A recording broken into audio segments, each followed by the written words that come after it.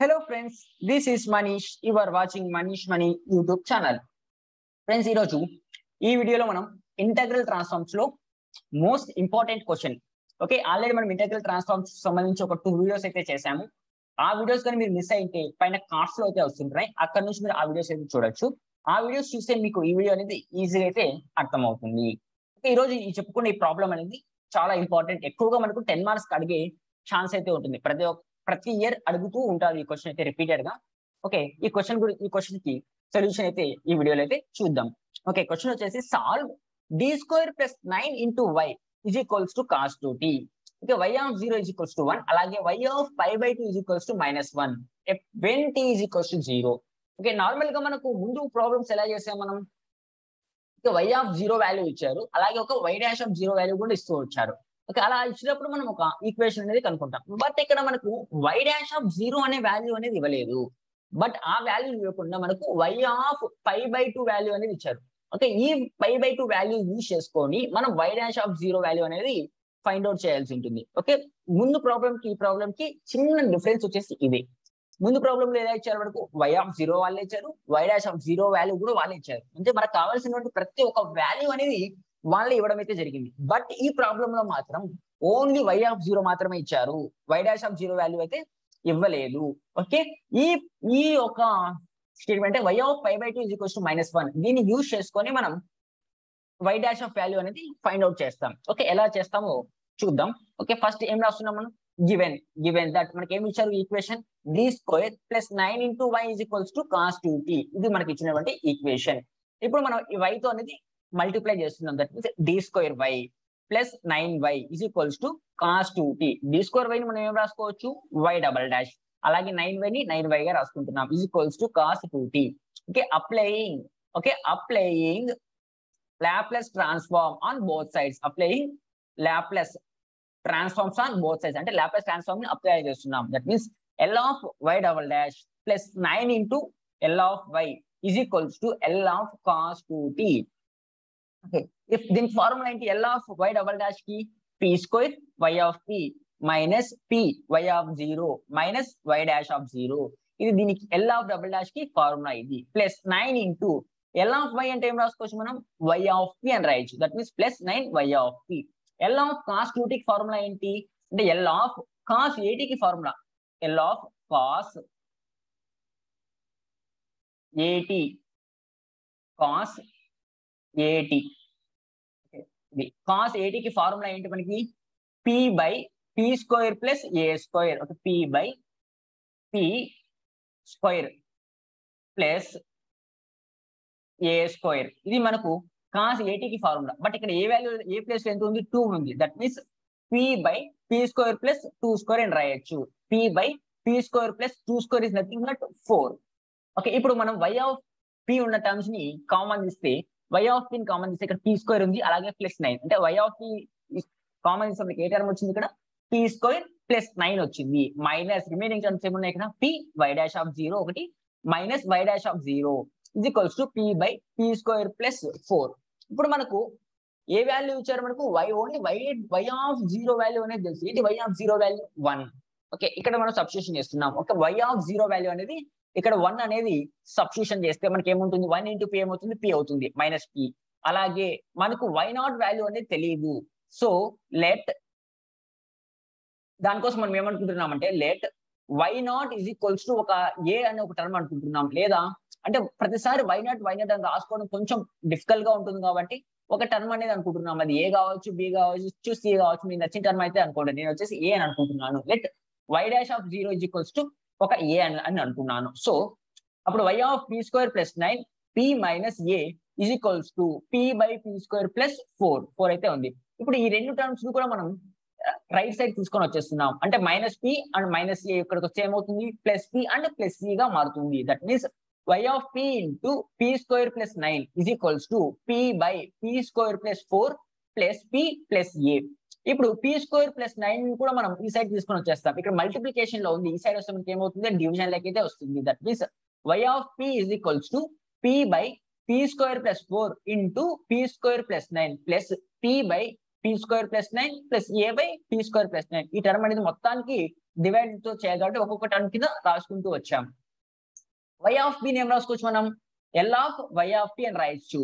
That means p by p square plus 4 into p square plus 9 plus p by p square plus 9 plus a by p square plus 9. ఇప్పుడు l అనేది ఈ సైడ్కి వెళ్తే ఏమవుతుంది? l inverse అవుతుంది. That means y of t is equals to l inverse of p by p square plus 4 into p square plus 9 plus l inverse of p by p square plus 9 plus l inverse of a by p square plus 9 అయితే ఉంది. ఇక్కడ మనకి ఇక్కడ ఎలా ఉందంటే ఇది 2 terms గా ఉంది. ఈ 2 టర్మ్స్ ని మనం స్ప్లిట్ చేసుకుంటే మనకు ఈజీగా అయితే ఫార్ములా అయితే ఉంటుంది. ఓకే, లేదంటే స్ప్లిట్ అయినా చేసుకోవచ్చు, లేదా పార్షియల్ ఫ్రాక్షన్ అయినా చేసుకోవచ్చు. బట్ పార్షియల్ ఫ్రాక్షన్ చేసుకుంటే లెంగ్తీ అవుతుంది. ఓకే, ఇలా స్ప్లిట్ చేసుకున్నప్పుడు మనకు ఆన్సర్ వస్తుంది అనుకున్నప్పుడు మనం స్ప్లిట్ చేసుకోవచ్చు. ఇన్ కేస్ ఆఫ్ ఎలాంటి పాసిబిలిటీ లేదు, స్ప్లిట్ చేసుకునే దానికి ఎలాంటి పాసిబిలిటీ లేదు, అలాంటప్పుడు మనం పార్షియల్ అయితే వెళ్ళాలి. పార్షియల్ చేసినా కూడా కరెక్టే, రాంగ్ ఏమి కాదు. ఈ మెథడ్ అయినా చేయొచ్చు. ఈ మెథడ్ అంటే కొంచెం ఈజీ అయితే ఉంటుంది. అదే పార్షియల్ అనుకోండి, ఇక్కడ ఏముంది, p denominator a square plus b అవి ఫామ్ లో ఉంది కాబట్టి ab ప్లస్ అంటే 4 టర్మ్స్ వస్తాయి. a b c d 4 values మనం కనుక్కోవాల్సి ఉంటుంది. సో దాని పార్షియల్ కన్నా ఇలా స్ప్లిట్ చేసుకున్నప్పుడు మనకైతే ఈజీగా అయితే ఉంటుంది. ఓకే, ఇప్పుడు ఫర్ ఎగ్జాంపుల్ దీన్ని ఎలా రాస్తున్నానంటే ఫస్ట్ వచ్చేసి ఇక్కడ ఏముంది, ఒక p అనేది బయటికి తీస్తున్నాం. ఓకే, ఇక్కడ ఉన్న టర్మ్స్ ఎలా రాస్తున్నాం, 1 by okay p square plus 4 1 by p square plus 4 minus 1 by p square plus 9. Okay, p square plus 9 అవుతుంది. 1 by p square plus 9 అవుతుంది. ఇప్పుడు మనం డినామినేటర్ ఇప్పుడు ఎల్సిఎం చేసామనుకోండి, డినామినేటర్ ఏమొస్తుంది వరకు p square plus 4 into p square plus 9 same denominator అయితే వచ్చింది. ఇక్కడ మనకు న్యూమినేటర్ లో కూడా ఏం రావాలి, మనకు సేమే రావాలి. అంటే ఇక్కడ న్యూమినేటర్ ఏమొస్తుంది, ఇక్కడ p స్క్వేర్. ఓకే, ఇక్కడ రాస్తాను చూడండి, p square plus 9. Okay, p square plus 9 minus p square plus 4. p square sorry minus 4 అవుతుంది. p square minus 4. Okay, p square minus 4. ఇప్పుడు మనకు ప్లస్ p స్క్వేర్ అలాగే మైనస్ p స్క్వేర్ క్యాన్సిల్ అవుతుంది. 9 minus 4 5 అనేది మనకు న్యూమినేటర్ లో మిగిలింది. Okay, 5 అనేది న్యూమినేటర్ లో మిగిలింది. మనకు న్యూమినేటర్ లో మాత్రం 5 అనేది మిగలకూడదు, ఓన్లీ 1 మాత్రమే మిగలాలి.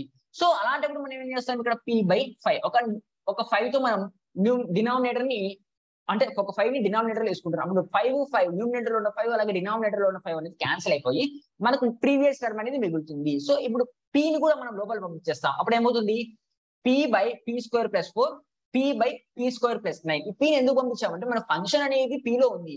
అంటే లాప్లేస్ ట్రాన్స్ఫార్మ్ అనేది ఎక్కడ ఉంది, y of p లో ఉంది కాబట్టి ఆ p ని కూడా మనం అయితే లాప్లేస్ లో అప్లై చేయాల్సి ఉంటుంది.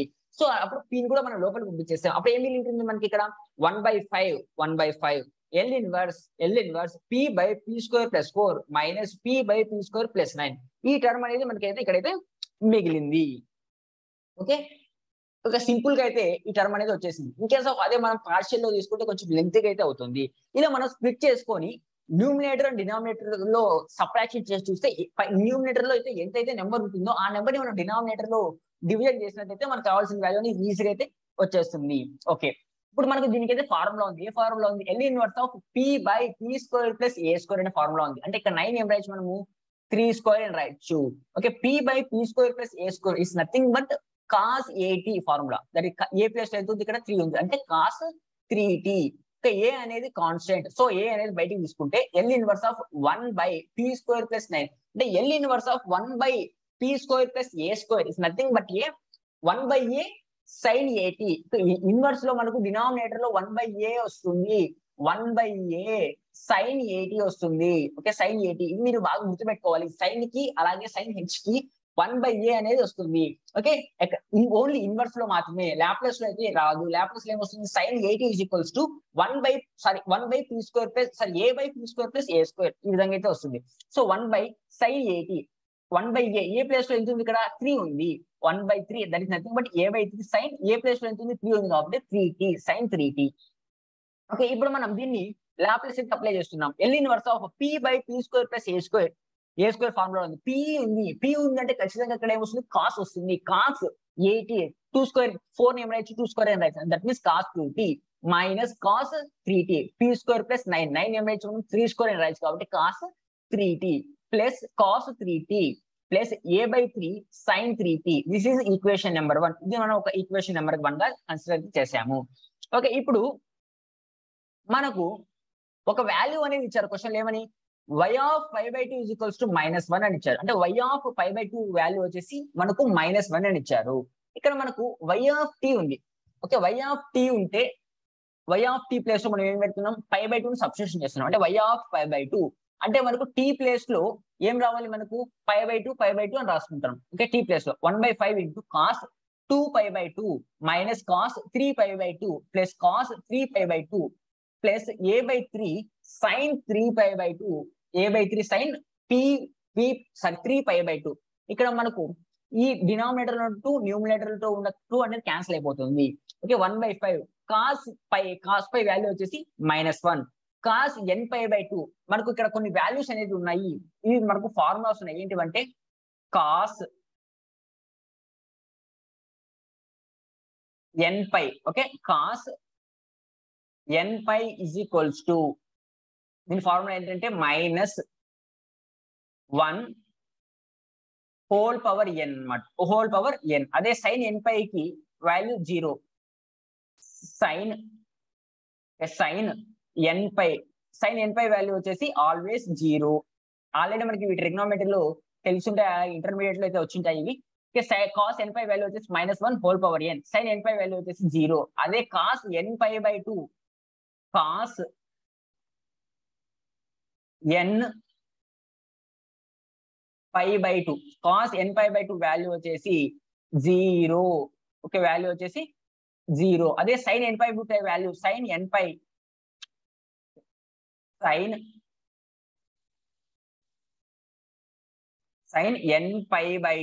ఈ వాల్యూ వచ్చేసి మనకు -1 whole power n, nπ/2 -1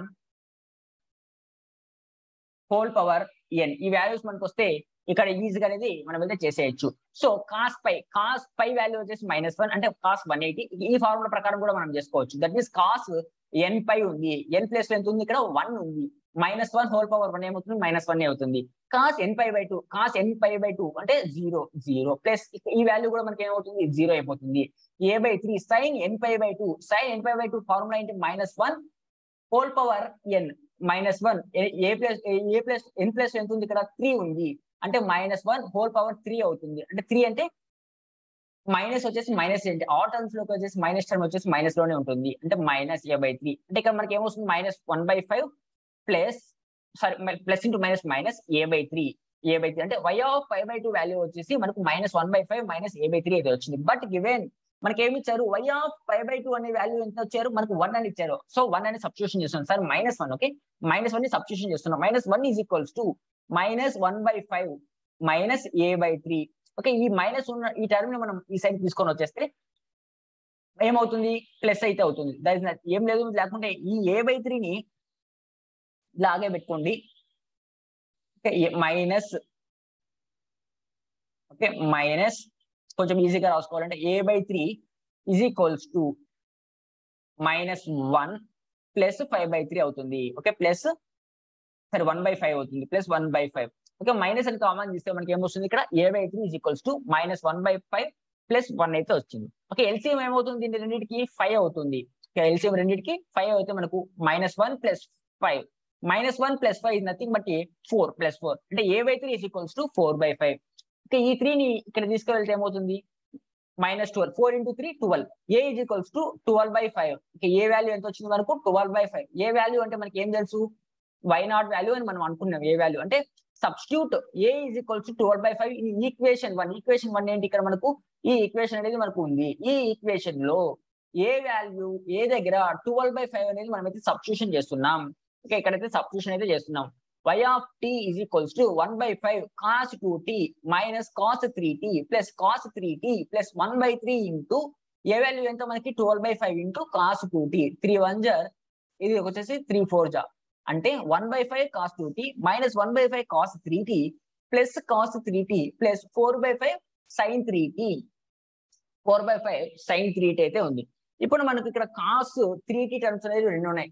-1/5 cos 3t అలాగే +1 cos 3t అయితే ఉంది. అంటే ఇది ఎలా ఉంది, 1 - 1/5 5 అయితే ఉంది. దీని ఎలా ఇచ్చి మనం 5 మైనస్ 1/5